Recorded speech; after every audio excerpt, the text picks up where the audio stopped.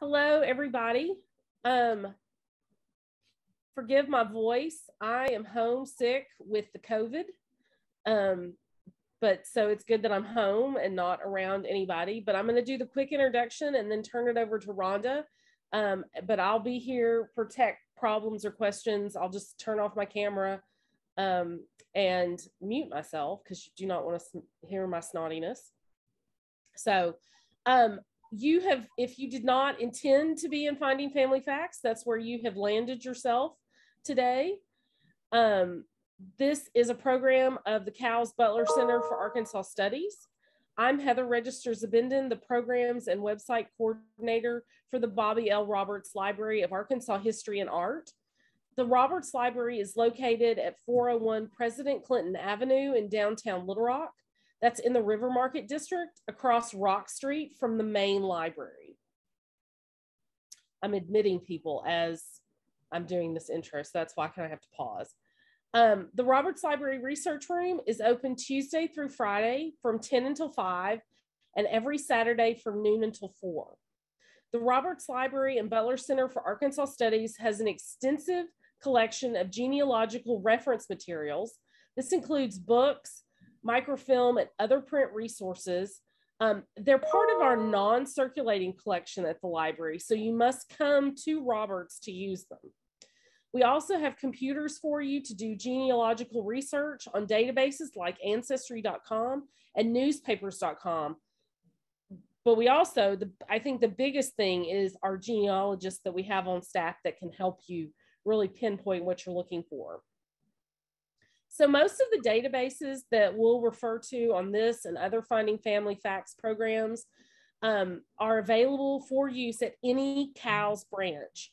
So if you're tuning in outside of the Central Arkansas or outside of the Central Arkansas Library System service area, check with your local library.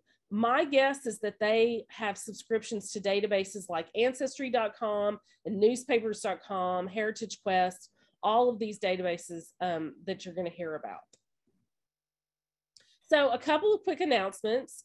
First of all, please save the date, or now just go register. October 1st will be our annual genealogy workshop at the Ron Robinson Theater in Library Square.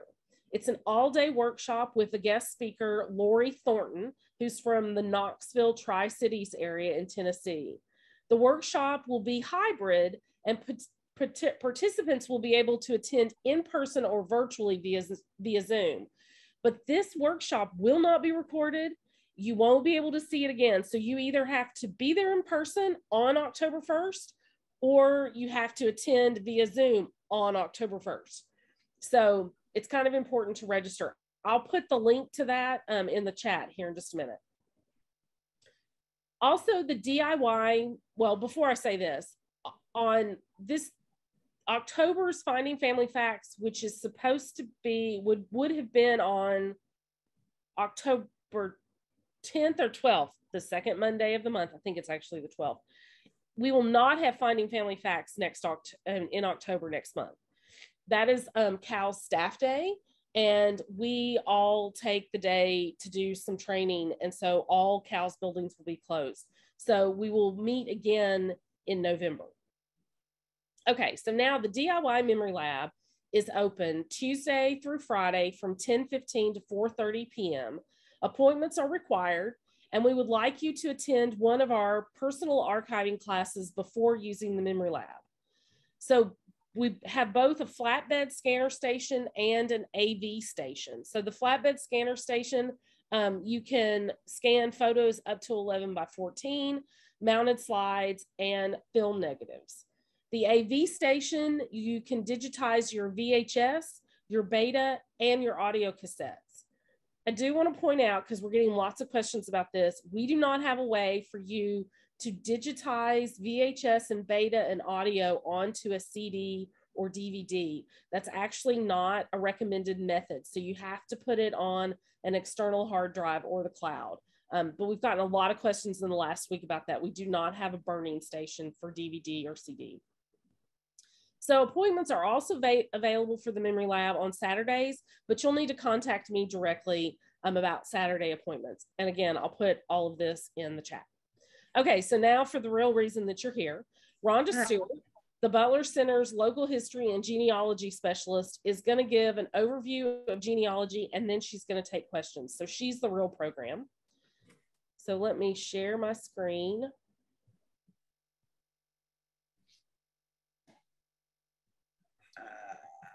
Okay. All right. And okay, so can you see, is it on your full screen, Rhonda? It is. Okay. Okay, so I'm going to disappear now, but I'm here if you need me, and I'll advance slides when you tell me. Okay. Good afternoon. I am Rhonda Stewart. I am the Genealogy and Local History Specialist for the Central Arkansas Library System's Butler Center for Arkansas Studies, housed in the Bobby L. Roberts Library building.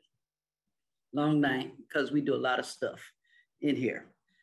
Thank you for joining today's presentation.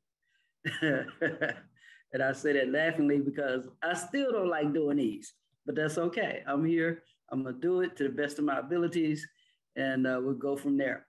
I get quite a few questions about what is genealogy, how do you know if you're looking at the right information, and da-da-da-da-da. So I put together this little short presentation. I think it's short anyway. I thought it was kind of cute because it came to me like during the middle of a football game yesterday. And I was like, oh, that'd be all right. Let me write that down. So genealogy is a gathering of information. It just happens to be a gathering of information on your people, your family, your relatives, your ancestors, whatever you want to label the people around you that created you. It is a gathering of information about these people. Question is, what is your theory? Do you think you know who they are? Do you know who they are? Or would you like to know who they are? And what can you prove? And proof is everything. Do you have the records to back up what you're saying? And records can include all kinds of things. Evidence, that's what a record is. Yeah, you can go ahead to that next slide, Heather. Evidence, that's what we're looking for is evidence. And I came up with this definition of evidence. Each view independently directs everyone needing clues examined. Go back one. Yeah. Each view independently directs everyone needing clues examined. That's your evidence. If I can take what you're looking at and come to the same conclusion that you came to, then it's evidence. If I can take what you're looking at and say, nope, you got all this wrong, does not match, that puzzle piece does not fit, then that's evidence. But I'd have some strong evidence to dispute what you put down, because a lot of what I know about your family is small compared to what you know about your family. So you may have some oral history, or grandmama said this, and granddaddy said that, or my Aunt June said this, or my Aunt Shirley said that. So depends on whose evidence you're looking at, how serious the evidence is, where did you get the evidence, can you find it again if you need to find it, is it bookmarked somewhere, is it footnoted somewhere, where did you get your evidence? And can I go find the evidence that you use to decide this is the family that you're researching and you connect to all of these people? So finding the evidence is very important. That's the one thing we want to do, because we can argue all day long, but if I got evidence and you can't dispute my evidence with your evidence, then I win the game. And a lot of times it's all about that. Remember, those of you with siblings, how'd you win? You proved them wrong, or you got the best of them in a fight. Either way, you had the evidence. I'm better than you, I'm smarter than you, or whichever it was. Because with siblings especially, there's always that competition about who knows what, especially if, like, I have a brother who's literally a year and 2 days older than me. And growing up, I was like, I'm still smarter than you. And then he proved it because he got put back a year. And so I really had evidence that I was smarter than him because I didn't get put back, he did. So that evidence is important when you're looking at family and when you're trying to understand what was going on in your family. Next slide, please. My brother's gonna kill me for that, but that's okay. We go to the next slide. Gauging information. When was the record made? Who created the record? Was it an individual? Was it a government? Was it a school? You know, who made that record? And is there supporting documentation? And when I'm talking about gauging information, that's when you get to decide how strong or how weak your evidence is. If it is a birth record, that's a pretty hard piece of evidence. If it is a rumor, that's a soft piece of evidence. Could have a lot of truth to it, but it's still soft. If I found out where you got baptized at the age of 2, that's a pretty strong piece of evidence. You're written down in the church somewhere, the documents, whatever. That's pretty good evidence. So we're gauging the information, where it came from, how strong is it, what's the likelihood that it is correct, and that it was written down at the time that it says it was written down, and somebody didn't come back later and say, well, I'm just gonna make this book up, or I'm gonna write this book, or I'm gonna make this story that I'm gonna sell to somebody, so I'm gonna fill in the gaps, or when this happened, and this happened, only to find out it didn't quite happen then. Like if your person's age is off by 10 to 20 years, you may be looking at a different generation, maybe somebody with the same name. So you want to gauge your information, pretty much like those of you that are into movies or television shows about law and order or evidence collecting or things like that. Think about that when you're doing the genealogy. Does it fit the puzzle that you're trying to put together? The evidence that you have, does it work in a reasonable way to make a full picture of the people you are researching? So we're gauging the information. That next slide, please. Hard evidence, how all relatives drink. And that's a slight look at my personality, because some people would look at that and say, she talking about hard liquor or beer or what? I'm talking about water, how everybody has to have water. If you do not have water, you do not exist. So hard evidence is like knowing everybody has to have water in order to live. And so when we look for hard evidence, we want to look at things that we know will not change just because our attitude changed or because the person we looked at gave somebody a lie. You want to find the hard, cold facts of their life. The next slide, please. There's some universal truths. Water is life. Humanity is common. Air is necessary. And emotions are shared. Water is life. Again, you cannot exist without water.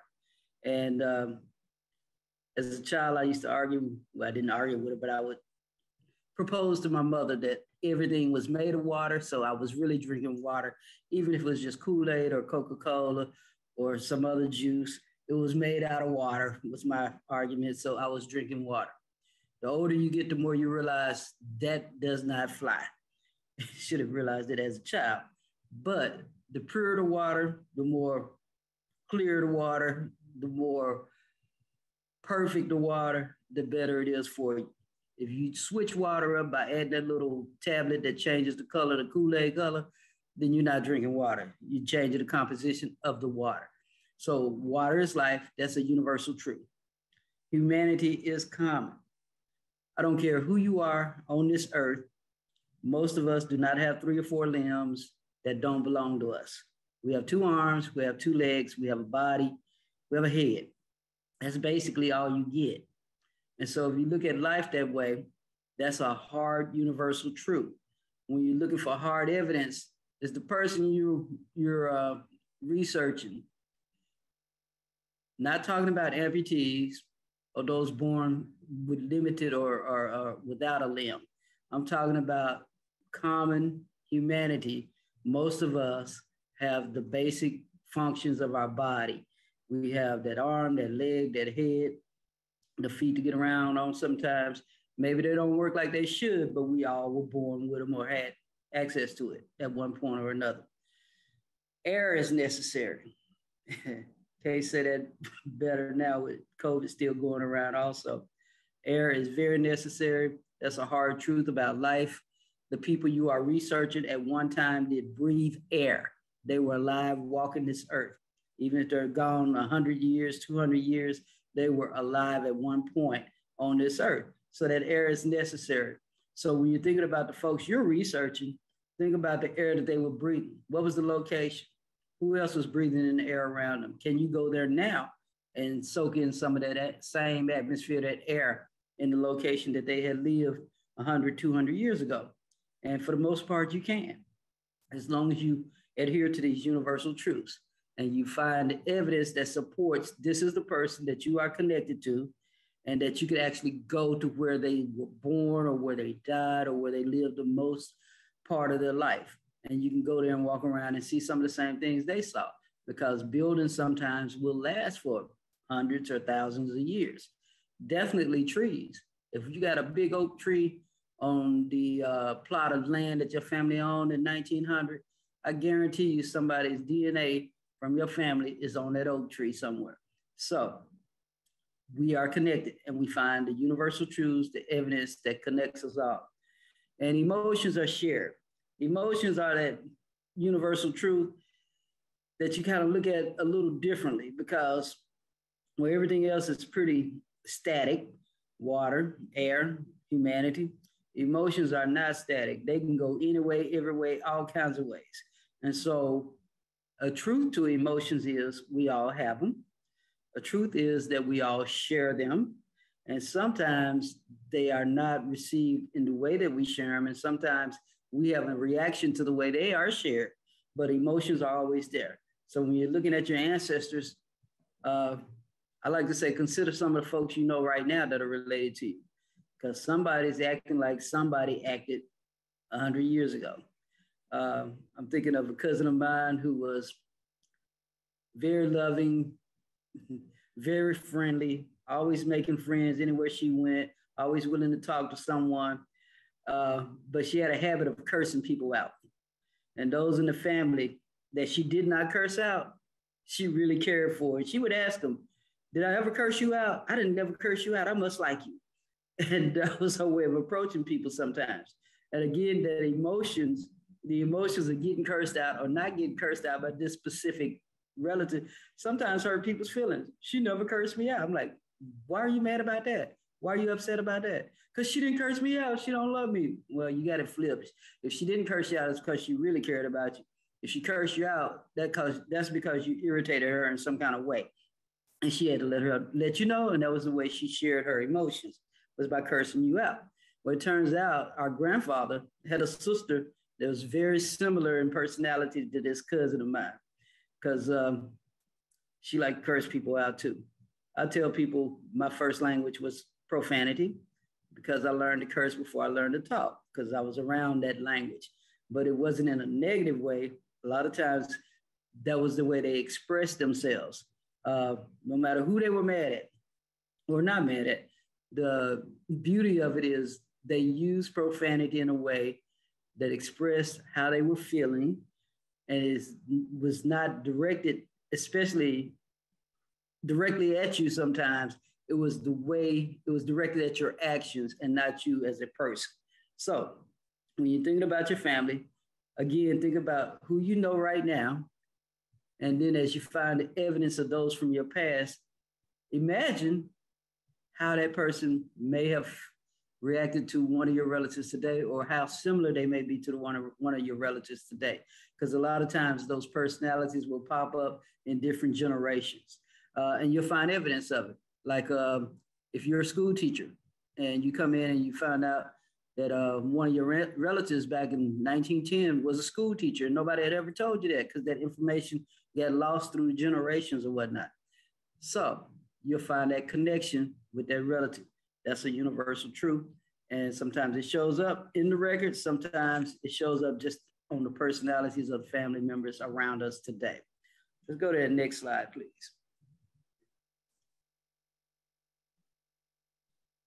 Soft evidence. Again, I was watching a football game yesterday and I was playing around with some words. Soft evidence. Some opinions feel tricky. And the reason I say that is because, first of all, we're talking about opinions, not firm, hard evidence. And opinions are things that we cannot totally prove. Like I can say there are more brown-eyed people in my family than blue-eyed people. Can I prove that? No, because I don't have the data to back it up. And I don't have the evidence that says, okay, Rhonda, you're related to all these people with blue eyes on this side and all these people with brown eyes on this side. So you got more brown-eyed people than blue-eyed people. Because I'm brown-eyed, I might think that's true, but it may not be, because we all connect to so many different people. Like I said, just going back 4 generations, you should be researching 15 different couples that came together to create you. Had either one of those couples not come together, you would not be here. And what if those 15 couples all had blue eyes except for one? And that's the one you get your brown eyes from. Something to think about. Again, this is soft evidence. Some opinions feel tricky. Me, I would think most of my folks got brown eyes. But just on the records that I've verified in my family tree, that shade of brown can be very, very different depending on who's describing it.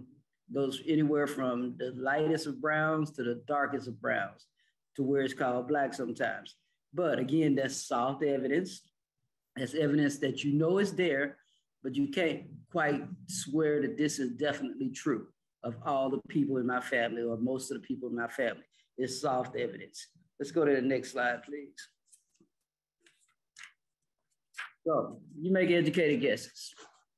An educated guess is a guess to the best of your ability.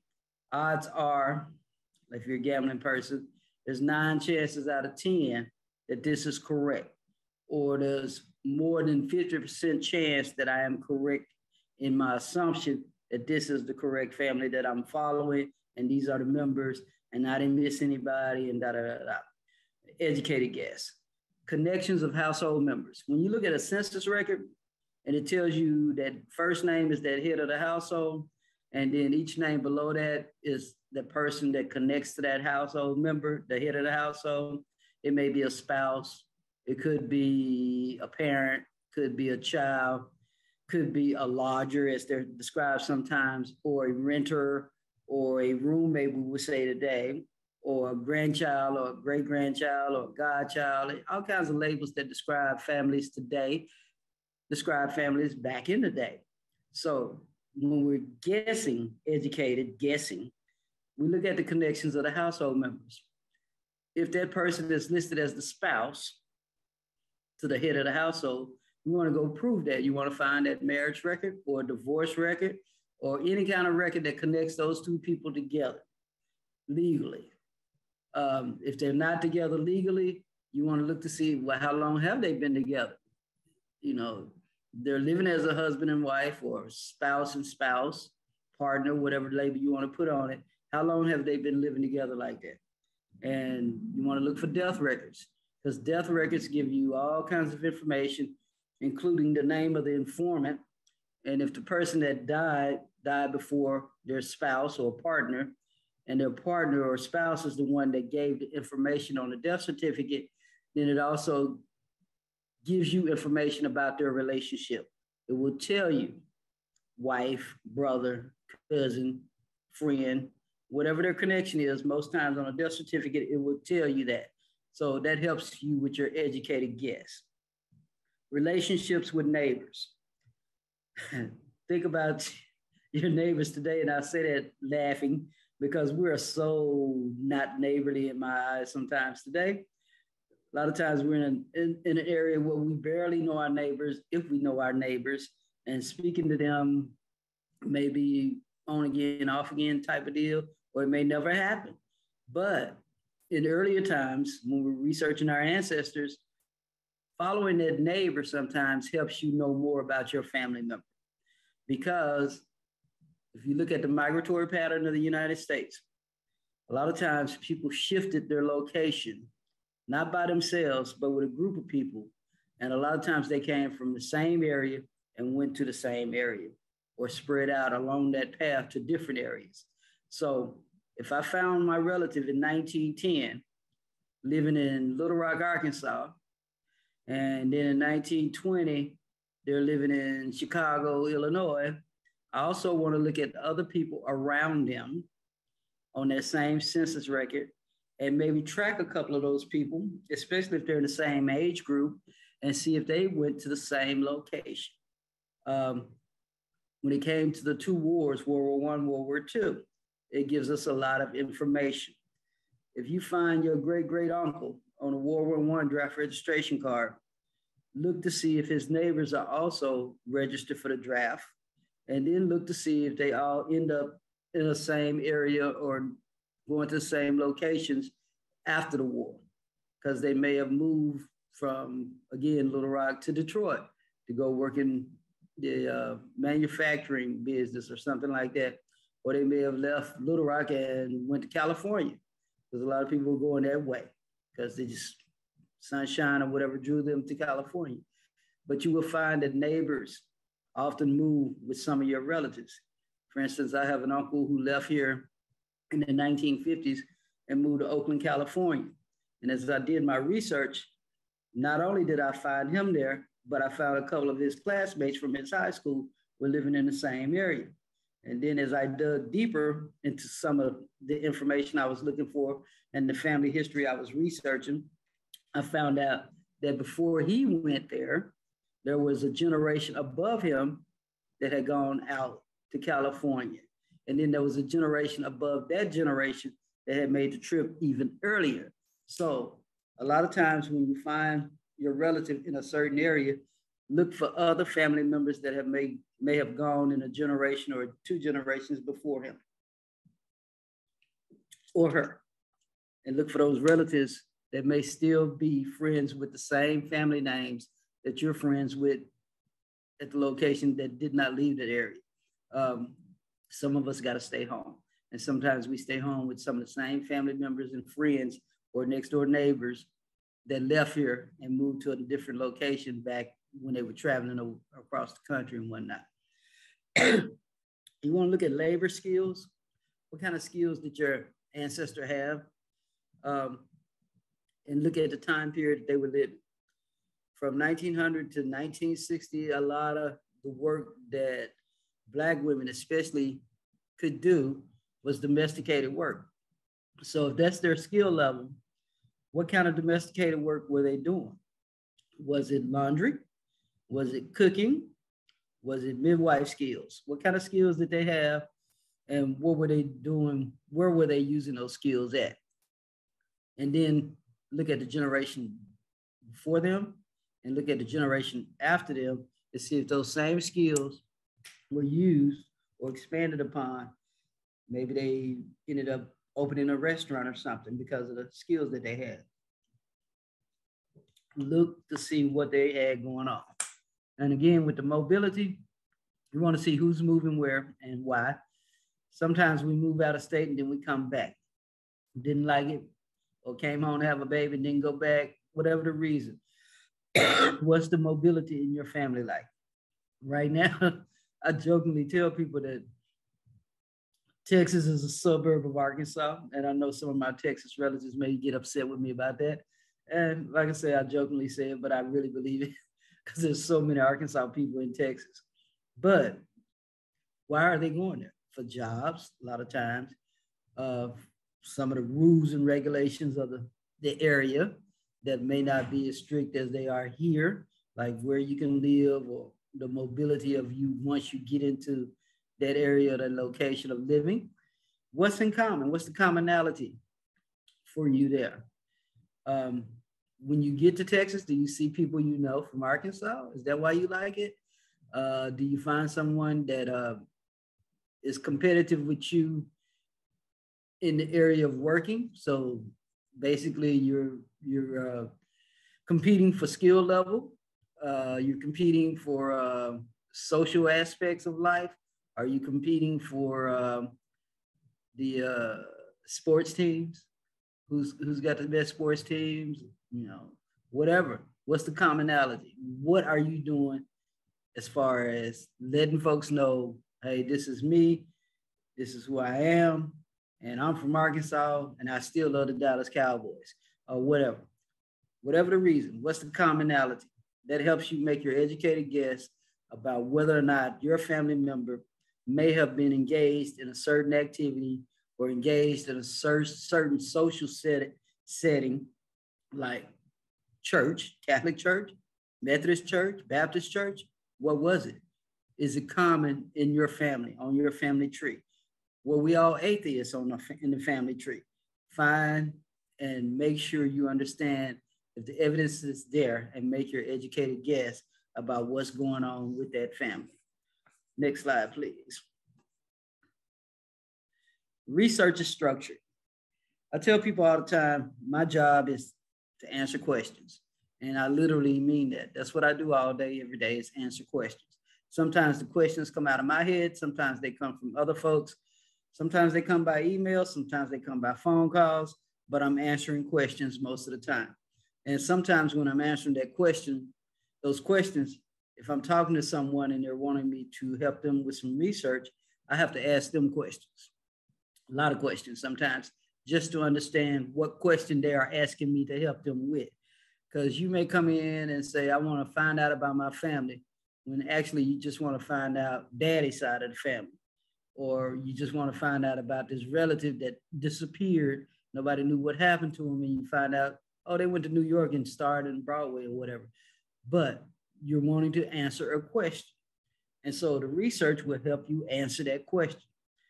And so I laugh at myself a lot because this first statement, organizing, is personal. It really is. I am, in my head, not an organizer, but the organizing I do is good for me. It helps me remember what I'm looking for and where I'm going with it and how to find what I'm looking for. So you can't tell me how to organize my thoughts. You can't tell me how to organize the information I've found on my family. That's up to me. Some people are good at technology, so they have everything on their computer and they got all the trees printed out. They can print out because it's on their computer. And if they need to print it out, they can. And it's so neat and organized, where some people will stack up paper, but you can't move a single sheet off of that stack of paper because they will miss it. They will know what should have been there in that stack of paper or on the top of that stack of paper. That's their organizing habit. That's their organizing skill. It's personal. You do you, I'll do me. Sharing is personal. I've been taking photographs of my family since I was a little kid, probably 9, 10 years old. And I'm in my 60s now, and they are definitely valuable to me, but they've also shown to be valuable to the rest of the family. Because just a couple of months ago, I had a relative that passed, and he was kind of standoffish around the family, but I was the one that had photographs of him at different stages of his life. And so when he passed, I was able to share with his immediate family some of those photographs that I had when they put together a program for his homegoing service. So sharing is personal. I like to share because I don't want to keep up with all this stuff. Now that I've collected it all these years, I have to find a way to use it. And so I will share it. Developing a documented record of your ancestral ties is a generational gift. And what I mean by that is if you take all the information you found on your family and you just hoard it for yourself, you just keep it to yourself. Oh, they don't want to know, well, I put all this work together, I'm not going to share it with them. Well, first of all, it's not just yours. Yes, you did the work. Yes, you gathered it together. Yes, you put all this information in a user-friendly format, maybe. But the information does not just belong to you, even if you are an only child. Because if you go back one generation, was your parent also an only child? And if that's true, because there's some parents that were only children that only had one child, but go back another generation, were they only children? Probably not, for a lot of different reasons. So the information you gathered is yours. But if you don't share it and you gathered all this information just for your own benefit, then you're losing out on a gift that you can give to future generations. Even if you don't want to share it with your family because you're mad at them, put it together, send it to the County Historical Society, or publish your own book about your family.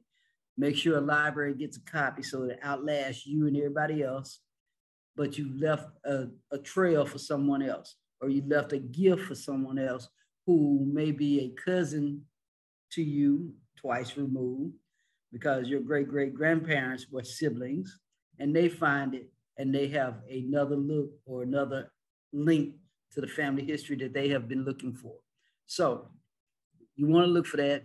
You want to do that as a generational gift and placing your ancestors among their peers in a written format as to local, state, national, and world history. And I think it's the ultimate gift you can give to those that came before you, because America is a very new country. We're not very old. And if you're willing to look up all this information on your family and you're willing to write a narrative or publish a photograph explaining who these people are, then you're adding to the local, state, national, and world history.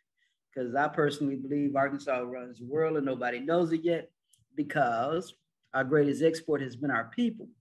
But when you start looking at the people that came through this place, or the people that was born on this land called Arkansas, you find out what they did to assist the world in moving forward, or what they did that was a revelation to others about how things could be done, or what we could do to impress somebody or to bring joy to somebody's life. Then we run the world, whether it's musically, athletically, academically. There's not a field of study that you cannot find someone connected to Arkansas in that has stood out somewhere. We run the world. Our contacts are everywhere. If you think about American history and what was going on at the time it was going on, and think about your own family history. When you're doing this kind of research and you're putting together that history, think of the next generation or 2 generations away from you that may not even be born yet. What a gift to them if when they get to school and you can tell them when they're studying the presidents, which one of your relatives was alive during the administration of that president. Right now, the whole world is focused on the United Kingdom. The Queen has passed on. Most of us never knew anybody else other than Queen Elizabeth. So if you're talking to that grandchild or that great-grandchild that has not been born yet, and doing your collection of materials about your family, you find where you visited London, maybe in your 20s or 30s, and there was a photograph of you outside of Buckingham Palace. I'm getting tongue twisted. Include that in your history, because that family member that's not born yet or that's too young to understand what's going on will have a connection to this world event through you. Through you. When they go further back and they talk about the Civil War, connect that family member that was in your family tree alive during the time of the Civil War, whether they served as a Civil War soldier or whether they were just living through that time period and successfully lived through it long enough that you were created, you're here, then explain to that future generation how they connect to this piece of history. Because for me, when I think about the Civil War, and I was never a military history person until I started working in this field at the library and realized that some of the oral history that I had been given, I could find documentations to prove. I was introduced to my grandmother. I was introduced to my grandmother's grandmother while sitting on the floor in my grandmother's bedroom. We would talk all the time and I get to ask her questions. And I asked her about her grandmother because she was my favorite person, my grandmother was. And so naturally, I want to know if she remembered her grandmother. And she did. And the details that she gave me about her grandmother's life led me to do a little bit more research. And I found out, well, she was alive during the time of the Civil War. So I started looking at what was going on around her. First of all, how old was she during the Civil War? Well, when it started, she was 8. When it ended, she was 12. And so I had that information. And then I started looking a little deeper. And I found out, well, I knew that she had grown up around Morrilton, Arkansas. Well, Lewisburg, Arkansas is at the tip of the Morrilton, is very close to Morrilton. It was a city at one point. It's not so much now, just a little spot on the map. But my grandmother's grandmother was living in Lewisburg during the time of the Civil War. Turns out it was a major battle during the Civil War around Lewisburg, Arkansas. So I'm able to connect the Civil War personally to information I learned about my grandmother's grandmother while sitting at the knee of my grandmother. And that information will be shared to future generations because I've written it down in a location where they can find it. And I will share it with them, or they will stumble across it when I'm gone from here. But the information is out there to share. My perspective of meeting my grandmother's grandmother at my grandmother's house, and then relating the facts that I knew from my grandmother to the history that I found in the books and documents in the public library. So again, you want to find the research. Research is what you do, and writing about that research, connecting that research to your family, connecting it to today, connecting it to yesterday, connecting it to the future is our goal, because you can do the best thing by leaving that gift of information for generations to come after you. No matter who thinks you're crazy right now for gathering that stuff, ain't nobody gonna read it. I don't want to know. They may find out later that they do want to know. They do want to know what that information is, where you found it. And sometimes they want to look just to prove you wrong. And I accept that challenge with my relatives. Prove me wrong, that I don't know what I'm talking about. We can do that all day long. So with you, when you're doing that research, do it with laughter, do it with joy, do it with gusto, but find that evidence, publish that evidence, and give it to your family to debate. The holidays are coming up. Let them argue with you over stuff you can prove, and they may not be able to prove. They may say, nah, grandmama didn't like that kind of cake. She liked this kind of cake. Well, their memory may be wrong. Or maybe grandma liked both kinds of cake. And with you, she had one kind. And with your cousin, she had a different kind. That was y'all's cake together or whatever. But the thing is, you cannot dispute the hard evidence. Grandma was born on this day. She died on this day. In between, she got married to this man, or this man and this man and this man and this man. Doesn't matter. It's her story. It's how she lived. How many children did she have? You can prove that on a lot of records. A lot of the census records, especially the early census records, if you're looking at the female in the household and she's the spouse or the partner of the head of the household, a lot of times in that 1900, 1910, 1920, 1930 census, it might actually tell you how many children she gave birth to and how many are still alive. That's a record that is hard evidence. Talking earlier about my grandmother's grandmother, I found one record where Mariah, according to her, because she gave the information to the census taker, gave birth to 13 children.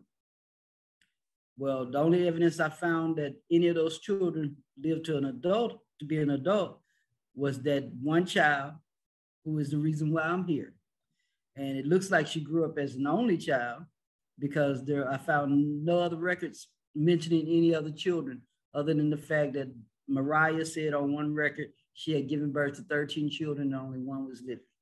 And so that's enough evidence for me to think that maybe those other children did not survive past infancy or childhood, and most did not have any children that we know of.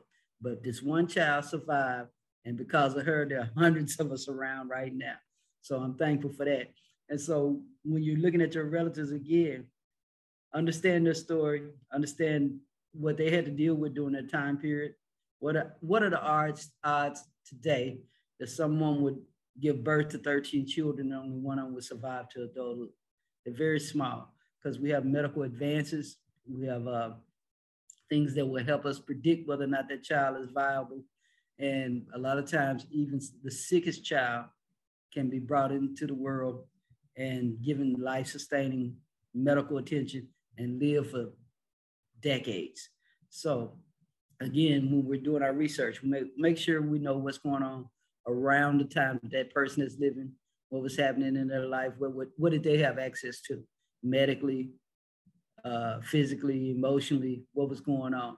And so when you're doing your research, you get to decide how to organize it, You can decide how to share it, but you do want to continue to do the research and add to the information that you have compiled and share that information, not just with the people that are alive today, but with the people that may come 2 or 3 generations down the line, looking for that same family.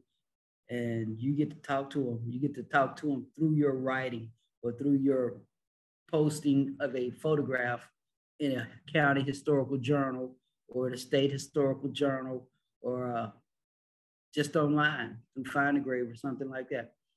Do it, share it, and let folks fight about what you got.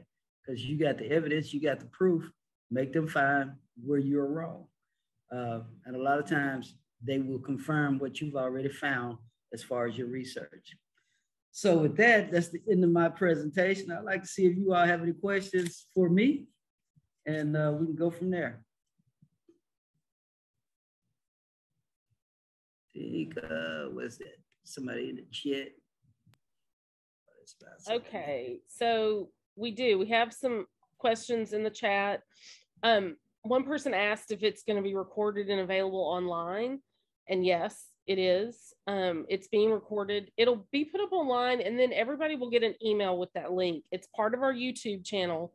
And there's older versions of Finding Family Facts on our YouTube channel right now, and I will be able to, as soon as I stop sharing my screen, I will be able to send you a link directly to that page as well.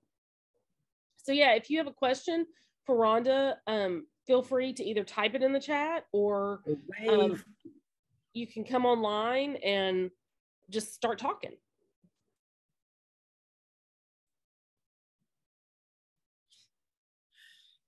Good website for doing research. Yeah. Yes, there are some good websites for doing research.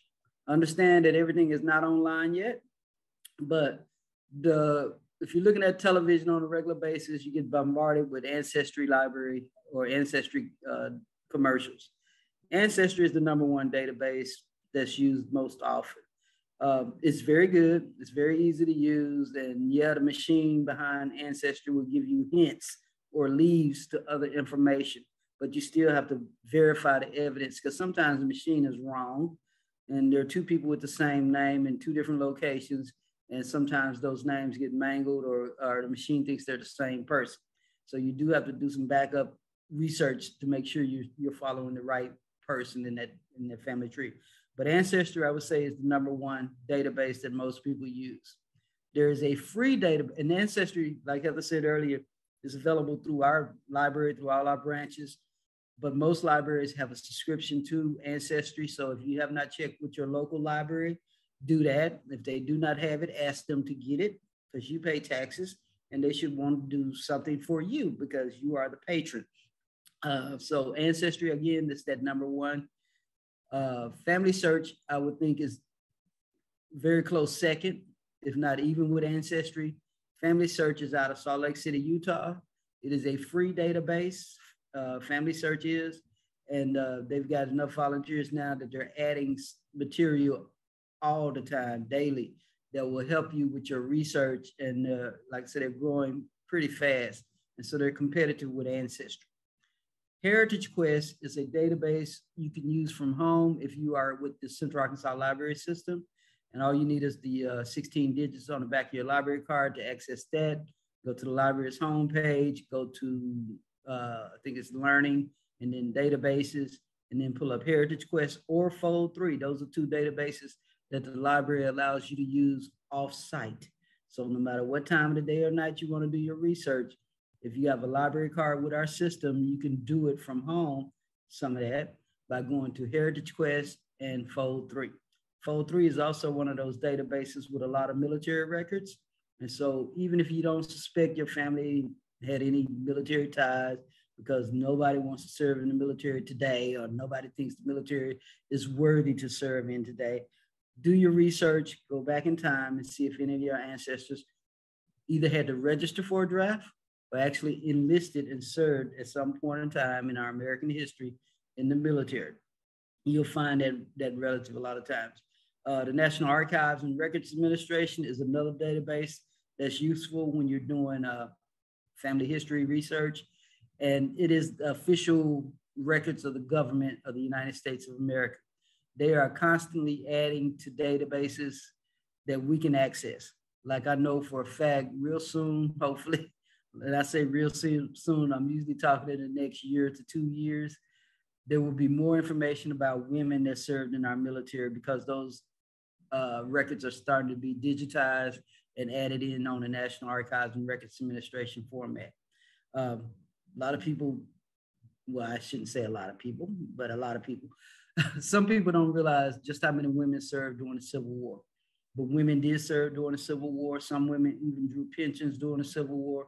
And so eventually, hopefully, you'll be able to find out if one of your ancestors was one of those female that served during the Civil War. There's a story, there's been a book, there's been a couple of minor movies, I think, about her. There's a lady named Kathy Williams. Kathy Williams changed her name to William Kathy and enlisted in the Civil War as a soldier in Little Rock, Arkansas. She actually was a cook for during the Civil War, and afterwards she became a Buffalo soldier. And she was a good soldier until she got sick, and they realized she was a female and not a male, and she was disposed of as far as her position. She ended up moving to Denver, Colorado area and running a grocery store or something out there, and I believe she's buried out there. But Kathy Williams became William Kathy and served as a Buffalo soldier, and she started her service in Little Rock, Arkansas. So you'll find stories like that. And like I said, with the more records that are coming online, you just have to go back from time to time and check for the updates on all of these databases.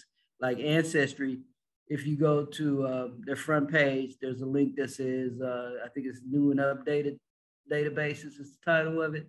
If you click on that, it will give you a list of everything that they've added or updated in the last few weeks.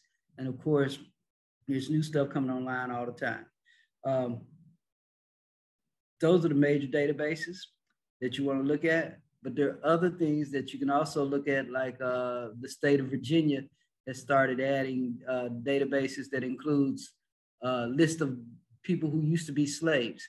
Because slavery was a business, you want to look at it from the business aspect of it. What are the records that are created during the business?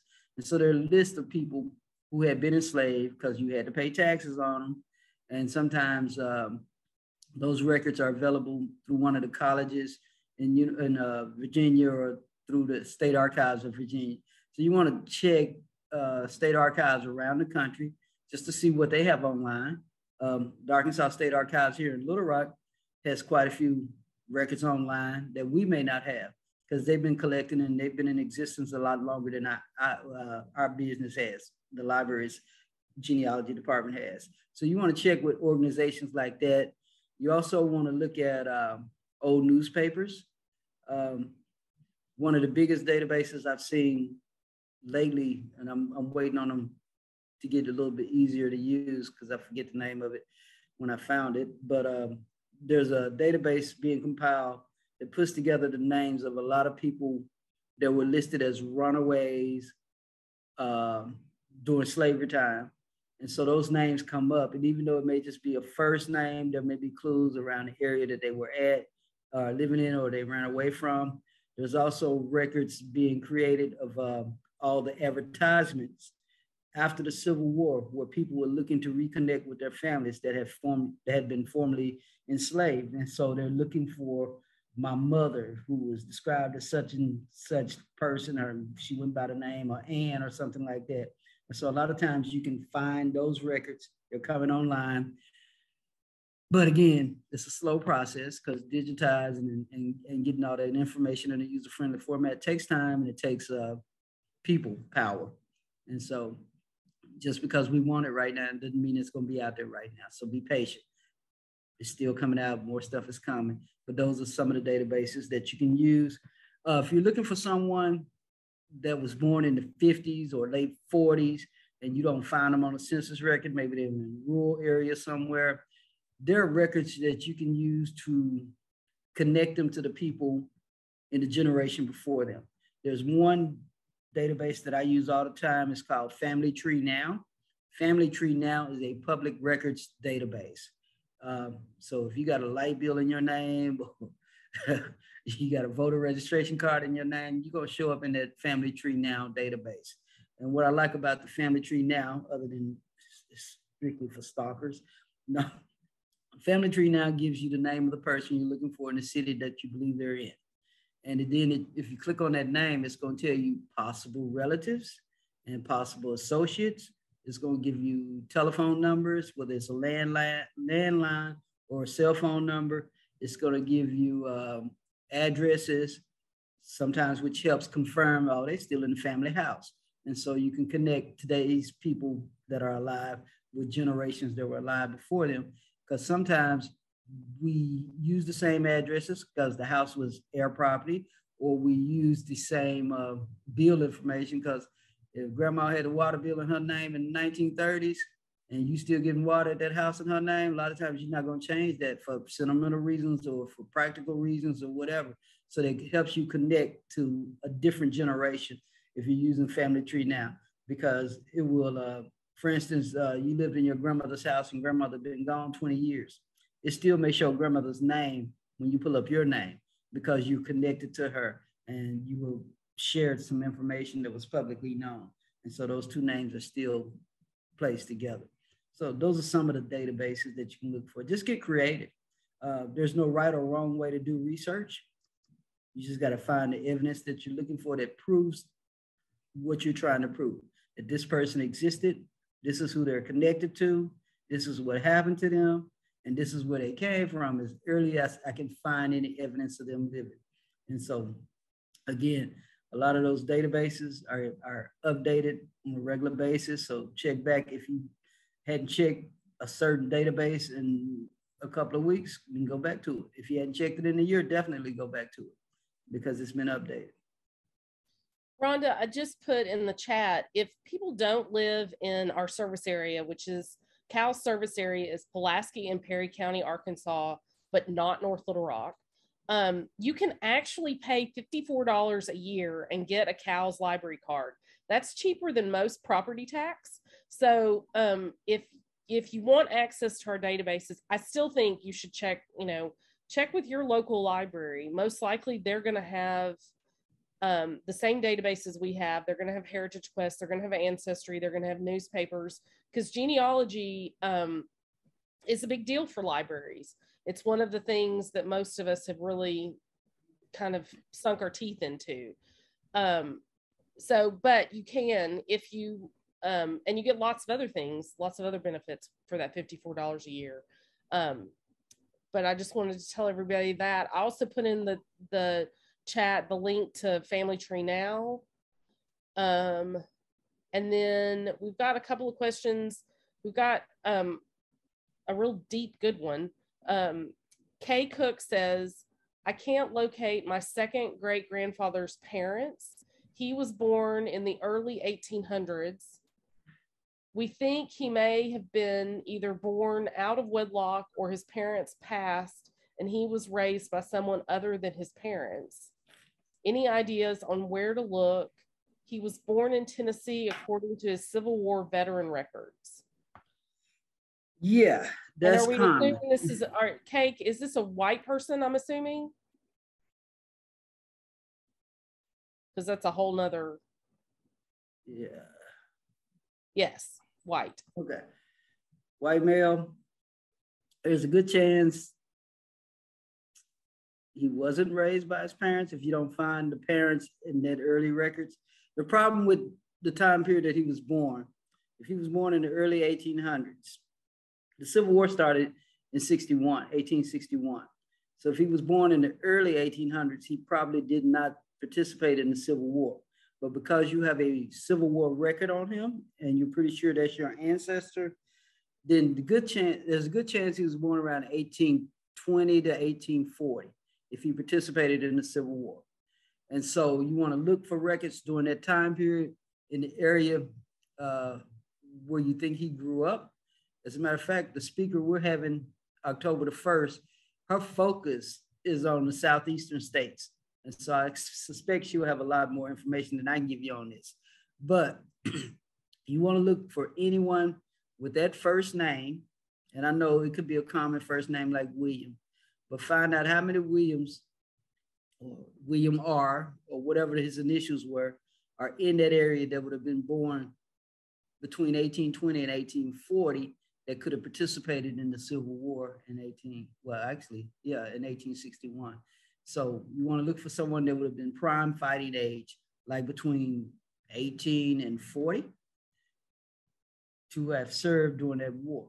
Also, get as many of his Civil War records as you can get, and you can write the National Archives and Records Administration for that, because on those records, it will give you details, especially if he drew a pension. They'll give you details about his life. It may even give you the names of his parents.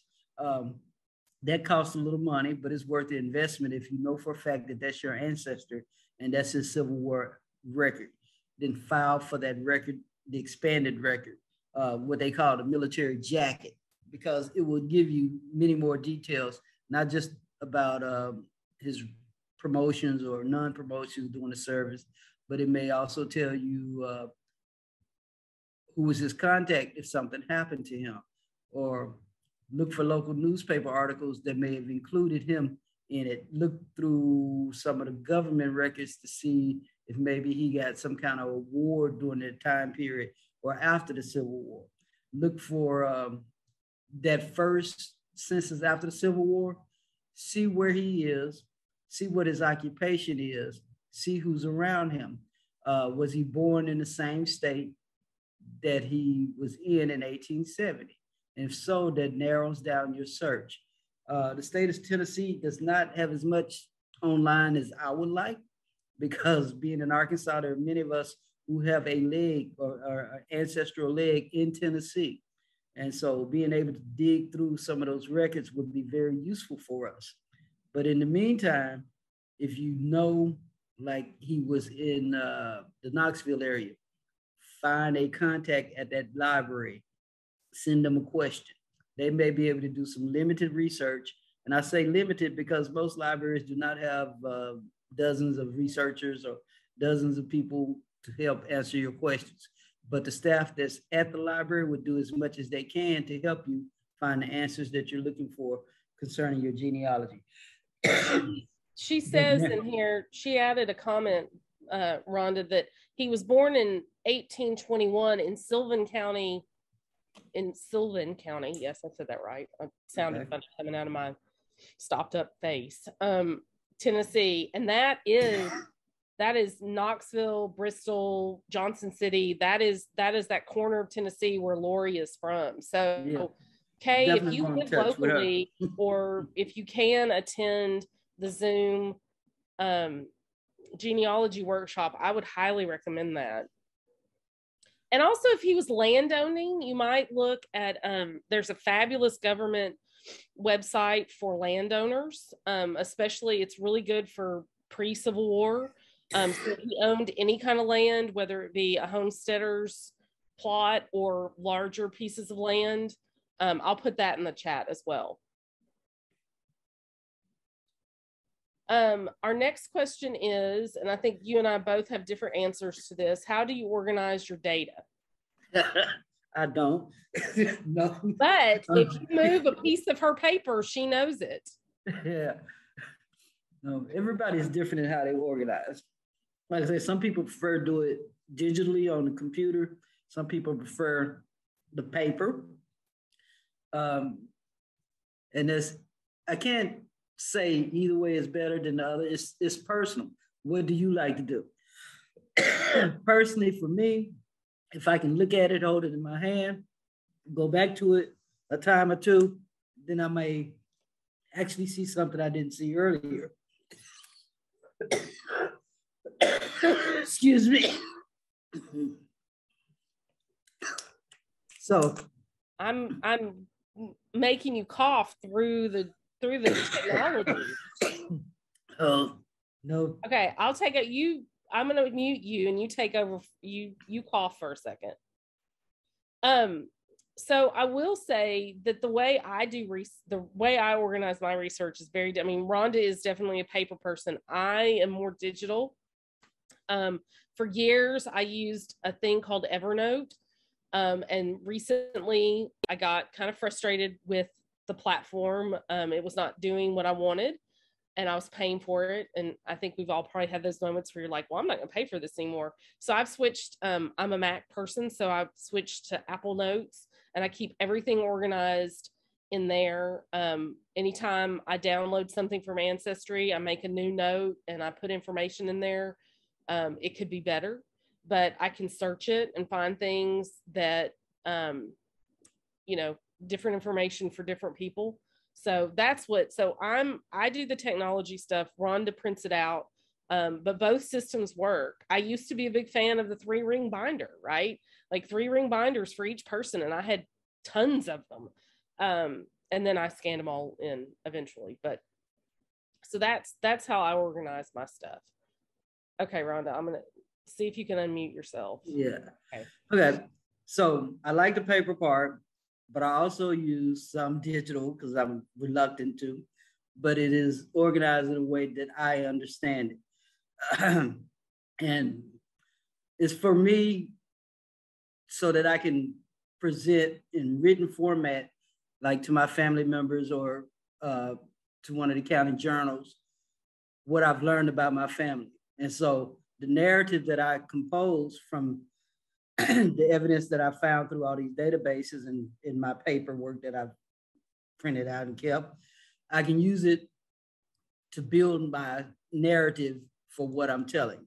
And so once I've done that and I have a written format, like an article or a book or my thesis, then I don't need all the paper anymore and I can recycle or do what I need to do with it. But I have the finished product with the evidence for people, the footnotes and whatnot, for people to go back and confirm what I found or argue with me about what I found and say, well, you got the wrong person. I'm like, nah, I got the right person.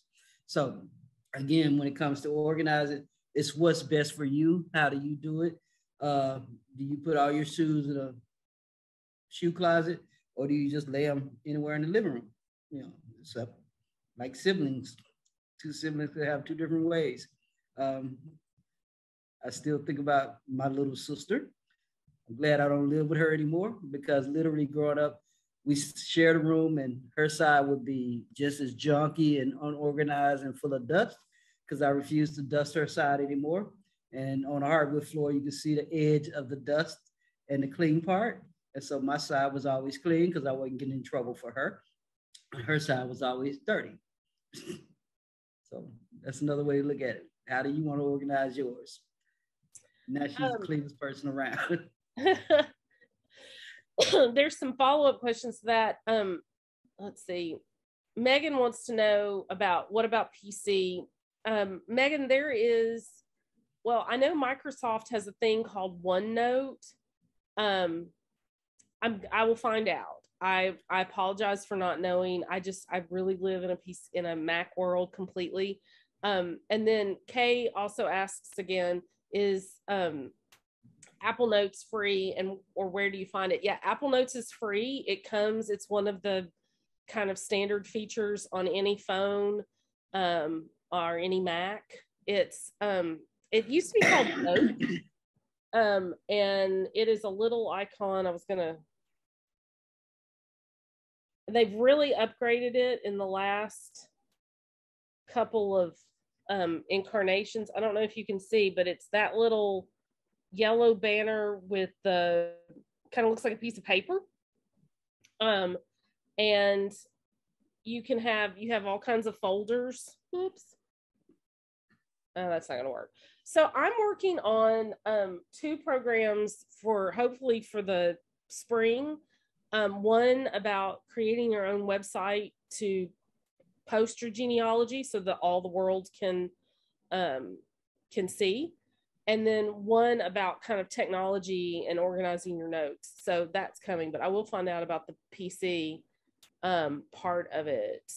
Let's see. Also, Heather, if you're planning to attend the October 1st genealogy workshop, our speaker, Laura Thornton, was using virtual classes before the pandemic and teaching genealogy and other subjects from the college she works with, I believe. And so she would be one to ask about all of these questions. And I will make sure I communicate with her and tell her that we've had some questions like that about what's the best format to keep up with information digitally for those that are doing ancestry research. And Natalie says that she just learned about, and I don't know if I'm pronouncing this right, Zotero. And I've heard about that too. And I've looked into it and it's really cool. There's also something called Airtable that I think you do have to pay for. I mean, there are so many data collecting platforms out there for all kinds of devices. It's really kind of overkill. But yes, Natalie, I've seen that one and I like that one and it is free. Okay, let's see. There was a question up here from Deirdre. She says, I can't find my great-grandfather named Squire Bishop. What a great name, right? Squire Bishop. Squire is common name also. And well, she says some say Square. That's even better. Square Bishop, right? Yeah.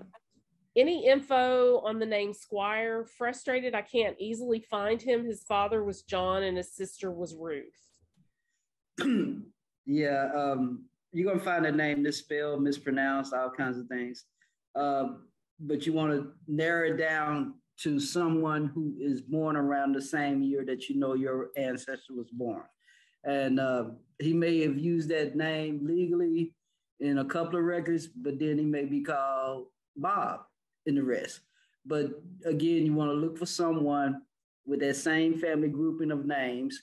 Like if you found him as a child with his siblings and parents, then you want to look for all those people and what happened to them, where did they go, who were they living around.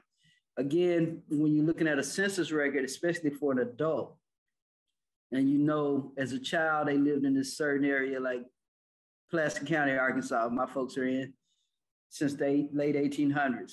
But when I go look for my relatives in Placer County, Arkansas, I also look for neighbors that I knew were associated with the family, like the surnames that I knew were associated with my family or that may have married into my family, because sometimes the mistakes that are made by humans on the census record are really simple to understand why they made that mistake. They forgot to add a last name when they went to the next house or something, so you'll find them combined with another household, or the machine thought it was all one household when it was two households. So sometimes the mistakes are by our own hand. Sometimes it's because we did not actually look at the record we were looking at, or we made a mistake transcribing that record. But if you're looking for someone that you can only find on one or two records, you want to look for someone in as close to that age as possible with the same surname, the same gender, or you want to look for someone who fathered a child that you know is on your family tree, or who was a mother to a child that you know is on your family tree, or was a grandparent or an aunt or an uncle to a child that you know is on your family tree. You just want to expand your search to look for other places they could be living other than with their immediate family. If they were in school, did they go away to school and live with relatives or friends of the family?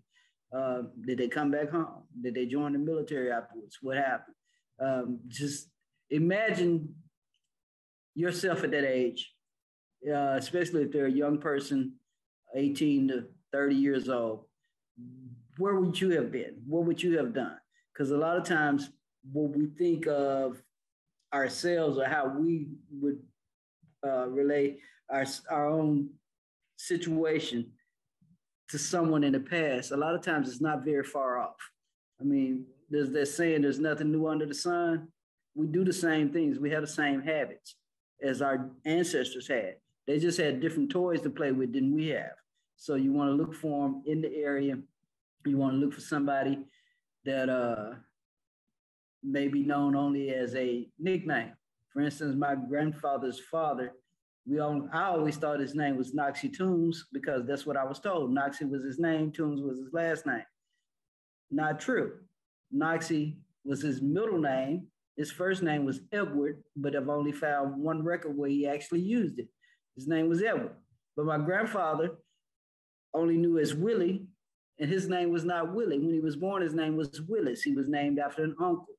So sometimes The variation in spelling or the nickname is what's stuck, and the name that you're looking for is actually out there on a record somewhere, but because they only used it once or twice, it'd be a hard time for you to find it.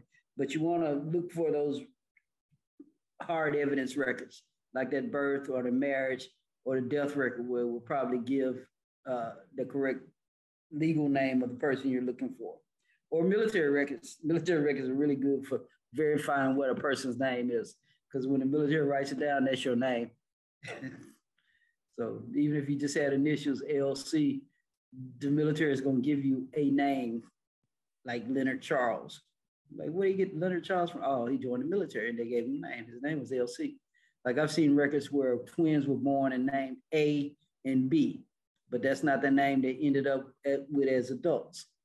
And that was legally their name at birth, A and B. Let's see. Megan asks, how specifically do you validate a potential piece of data? Well, for me, I have to be 90 to 100% sure that this is the right person, because names are duplicates. And even though we think we're unique sometimes in naming our children, you may not be the only one that had that thought. And it may come out the same way. Like today, I would say Zenobia is not a common name. I went to high school with a Zenobia.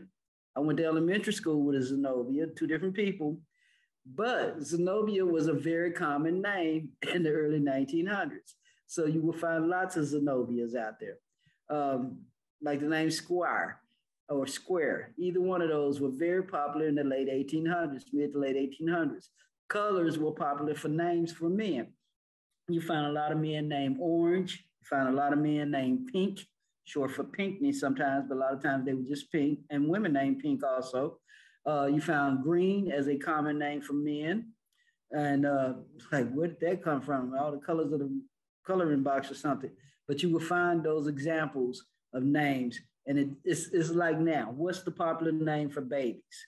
If you think about living today, there's a whole lot of people named Taylor and a whole lot of people named Jordan, male and female, that were named during the late 80s, early 90s, early 2000s, during that time period. But today there are so many of them. How do we distinguish which one is which? By the gender, by the age, approximately year they were born. But yeah, they're duplicates any way you look at it, in either gender for those names. And so when you're doing your research, you have to look at the time period they were living in and do a little digging. You can actually find out what were the popular names during the decade of life that person was living, the first decade of their life. What was the popular names for people in that area, or people in that state, or people in the country at that time period?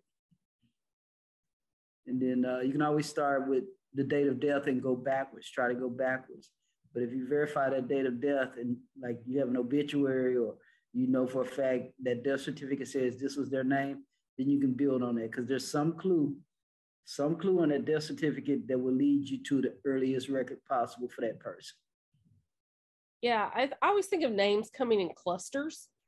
Yeah. Like, you know, my mom's name is Phyllis and her sister was Linda, and they were both born in the late 40s.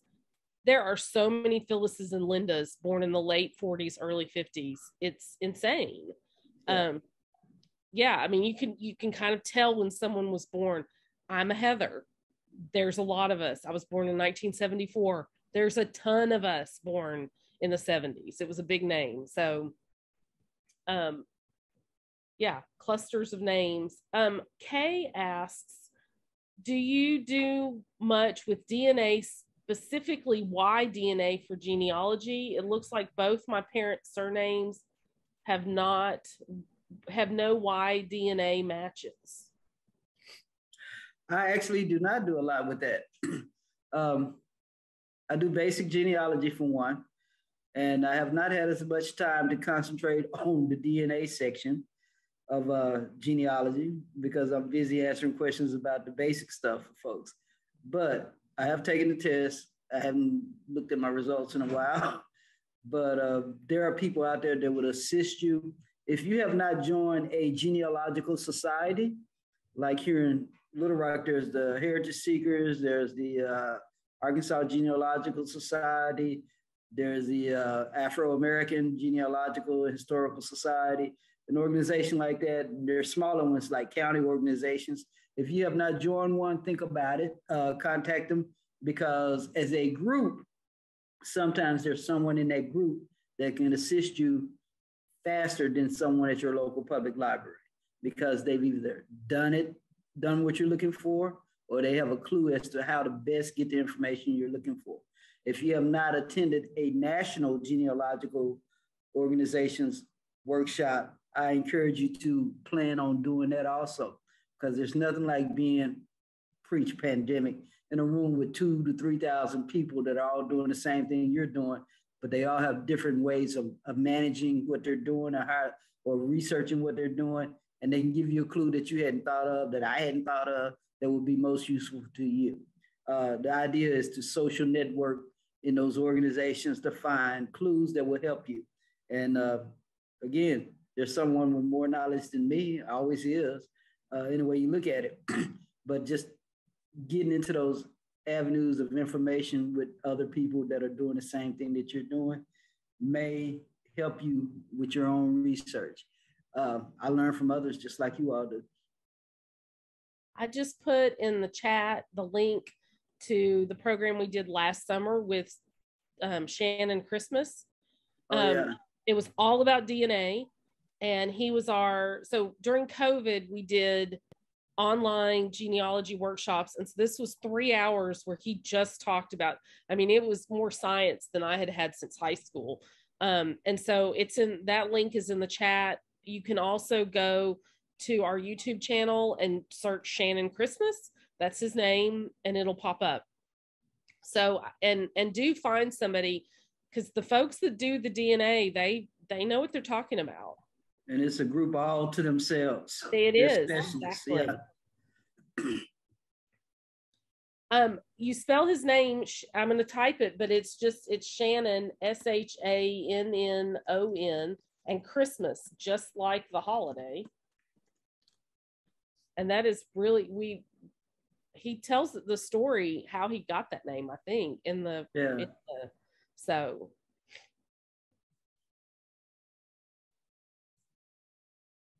I think that's all the questions we have. All right. In the chat. I thank you all for participating. Thank you for the questions. Thank you for doing your research. Continue working on it and share it. I mean, we got to build our own history. This is America. And please join us October 1st, whether you are in person here in Little Rock with us at the Ron Robinson Theater, or you are joining us via Zoom. I think Lori is going to have a fabulous program. So please join us for that. And we're here every month except next month with Finding Family Facts. Then we also have personal archiving.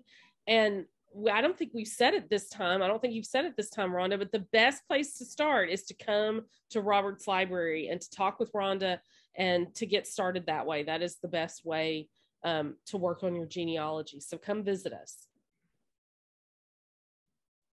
And check with your local library. If you're not in this area, send them an email, send them a question. They may be able to assist you that way, but be patient, because we get questions all day long from all over. So Kay Cook says it's a bit away in Wyoming. So we have someone from Wyoming, but she would love to come. Well, at some point, take a road trip.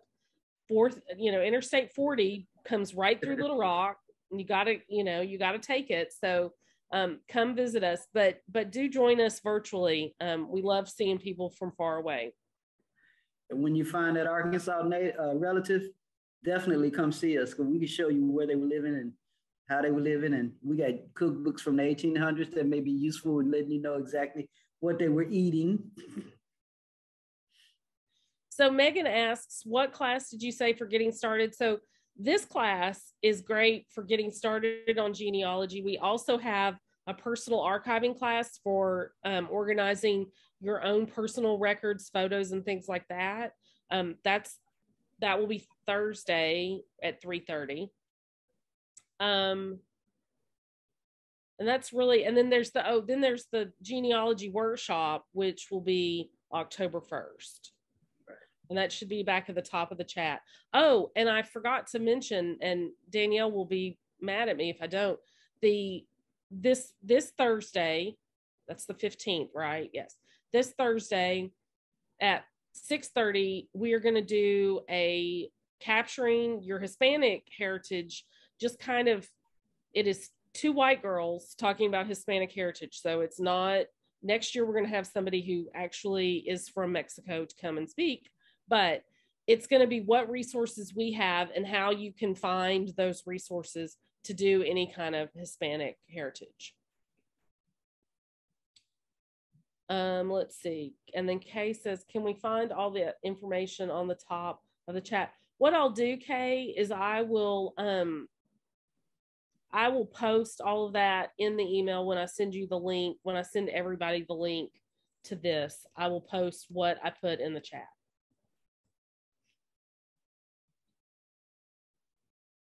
Okay. All right. Happy Monday. Happy Monday, everybody. See you later. Bye.